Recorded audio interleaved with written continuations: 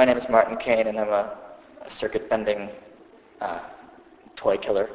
I reuse children's toys and old audio technology into new capabilities. The reason I like taking apart these old, discarded, remnants of people's childhood is because it's a personal way of sort of taking a mass-produced children's toy, a mass-produced object that's given a specific purpose, and sort of taking it and putting a skew on that purpose and giving it your own sense of meaning. And this was a really large and pink, horrible Barbie karaoke machine. It was made by Barbie, and it was all covered in flowers.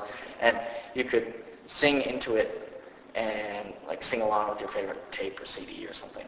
And it would give your voice a little echo, so you sounded like you were in a big stadium or something.